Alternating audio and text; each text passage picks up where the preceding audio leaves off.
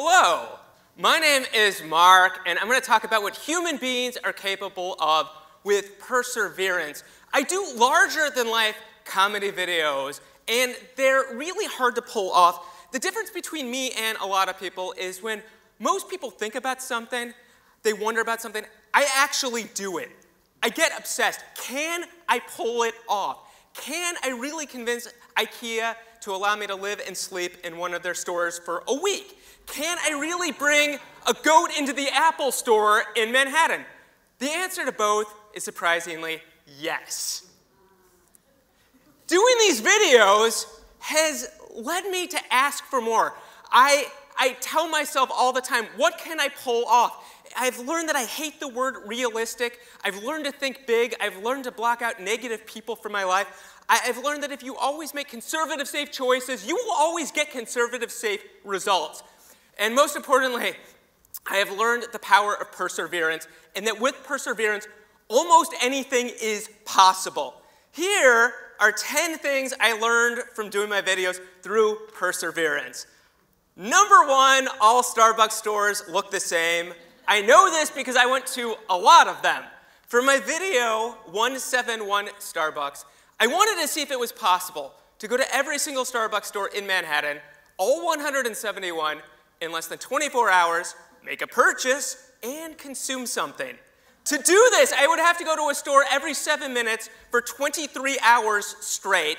And there were people that said, Mark, this is impossible. You're not going to be able to do this. Perseverance. I got a bicycle at Kmart, scary New York City traffic. I rode around for an entire month, visiting every location, planning out my route. It was like planning for a marathon, and I did it. I started at 5:30 a.m. at 181st and Broadway, and a little more than 23 hours later, I ended at 2:56 a.m.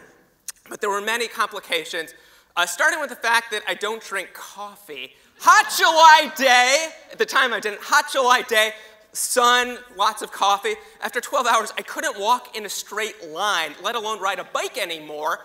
So I had to ditch my bicycle, and my friend Jill came in from Brooklyn with a car, and they kind of threw me in the remaining locations. I was up for a total of 27 straight hours, and the next day, I was so out of it, I went through all the receipts.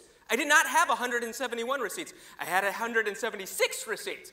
That's when I realized I was so out of it, I'd gone to the same store twice on 5 separate occasions. Next lesson. Turbulence is like being in a boat in the ocean that's going over a wave.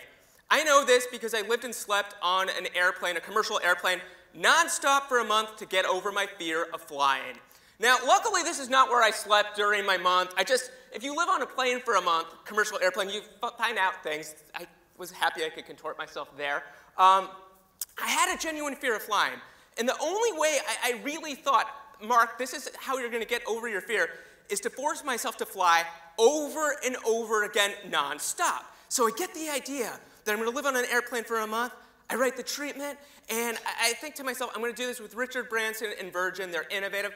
I write the treatment, I put it away, and then a miracle. 2 months later, another airline, AirTran, they approach me and they say, would you be interested living on our airplane for a month? I said, not only do I have the same idea, I have all the video premises ready. Let's do this thing. They take me to Atlanta. This has never been done in aviation history, a dude living on a plane like this. FBI, background check. TSA is involved. And pretty soon, I'm living on an airplane. And I'm a bundle of nerves. 4 to 8 flights a day initially. Customers get on and off. I stay there. But then another miracle. Every flight attendant, the pilots, they all want to meet the guy living on the plane. And they talk me through my fear. Mark, all turbulence is being in the ocean and going over a wave. It's driving over gravel. So again, what happened from doing this, after a week and a half of this, the fear started to dissipate, and I actually got over my fear of flying. In 1 month, I flew 135 times, and I unknowingly set a Guinness World Record, and they put my face on an airplane. But there were complications through this perseverance. It was psychologically the hardest thing I ever had to do. There were very hard things, starting with the fact that I couldn't shower for a month. I had to clean myself with baby wipes, and I had to go to the bathroom that you guys all use, the very small bathroom, and wash my hair every other day. Other complications were sleeping. I would sleep alone on the plane at night, and the cleaning crew would vacuum around me as I slept for my 3 hours. Blood clots. Everyone warned me. Blood clots, Mark, you have to be careful flying.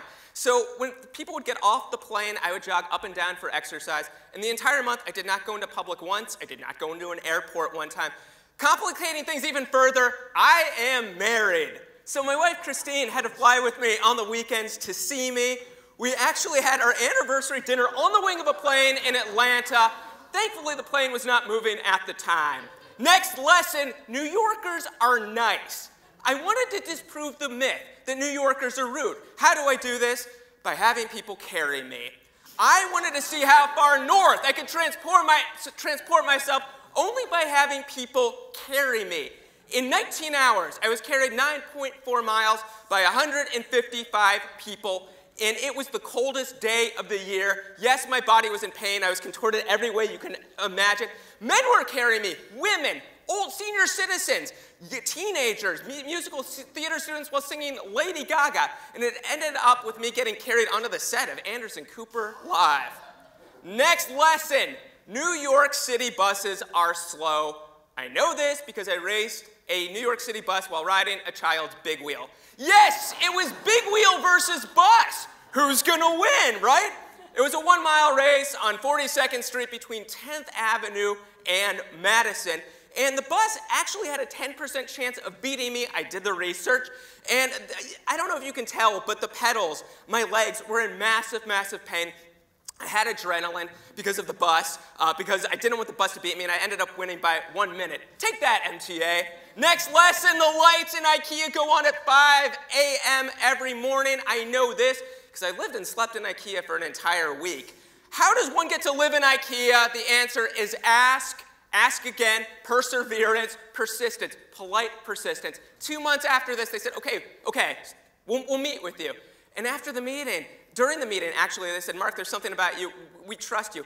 I was so excited for the video content, but it was crazy because after 2 days, it was national news, 3 days, international news. People are driving hours to meet the guy who's living in a store. I'd wake up from a nap, and 3 people would be staring at me like I was an animal in a zoo. Rollerblading with security guards at 3 in the morning, and yes, after a week, I still cannot assemble IKEA furniture. Next lesson, Crumbs Cupcakes kill 6-pack abs in 5 days. I know this because I got a 6-pack in 28 days and killed it in 5 days. I wanted to see what somebody would have to do to persevere enough to get 6-pack abs in 30 days, because all those men's magazines say get 6-pack abs in 30 days. What would the price be? So I got a personal trainer, Robert Brace. And he said, Mark, I can get you 6-pack abs, but at a price. The first thing is you're going to have to work out with me every day. I said, that's easy, done. Mark, the second thing you're not going to like, you're going to have to eat 330 hard-boiled egg whites in a month, 11 a day. That was not fun. But I did it, and I was so disciplined. I did it in 28 days. I guarantee you I do not look like that anymore. But I was so disciplined, at night I would dream about food. I would fantasize about food. One night I was dreaming about cookies, and I was so disciplined, even in my dream, I spit the cookie out. Next lesson, the Apple Store will let their customers do practically anything.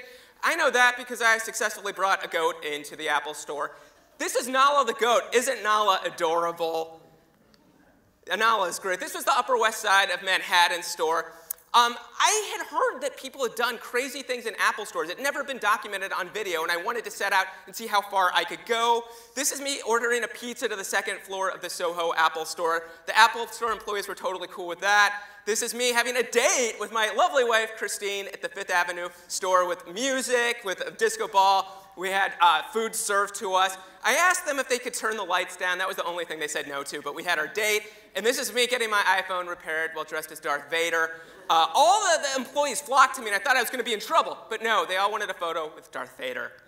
Next lesson, you do not have to do anything noteworthy or heroic for U.S. mayors to present you the key to the city. I know this because in 1 month of traveling the country, I was presented 95 keys by U.S. mayors. I'm talking big places. I got the Tampa, Florida key to the city. Milwaukee, Tom Barrett. I got the key to the city of Baltimore. Big places, little places. And Hampton, Virginia, this was the first time they ever gave the key to the city. Ask, ask, ask, persevere. And some mornings I would wake up and I would have absolutely no keys lined up, so I'd cold call city halls. And this is 10:30 at night in his home because the city hall was closed. This is Mayor Ron Sandak. Next lesson, it's possible to watch a movie for 3.2 cents. I know that because I took advantage of my Netflix subscription more than anybody in history for streaming. In 1 month, I watched 252 films, which worked out to 404.25 hours, which is 3.2 cents. You'd think that this would be fun initially, and it was for a day or two, and then it became very, very hard for me to keep going. But then Andrew McCarthy did commentary on St. Elmo's Fire for me, which was good one time, and Netflix found out about it. They started tweeting me, and they flew me out to Los Gatos, where their headquarters. I got to meet Reed Hastings, the CEO of Netflix, and they made it Mark Malkoff Day at Netflix. Next lesson, you do not need a place to stay in LA. It is not necessary to spend thousands of dollars on hotels. I know this because when I went to LA instead of hotels, I asked famous people, can I sleep over at your home? This is Dave Coulier from Full House and Fuller House, Uncle Joey.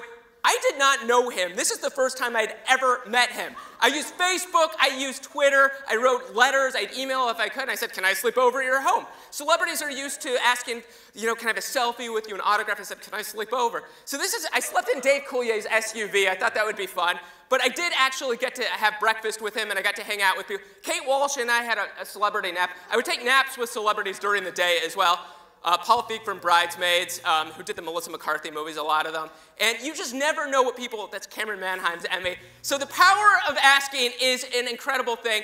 And I will just end by saying, with perseverance and asking for ridiculous things, amazing, miraculous things can happen. Thank you so much.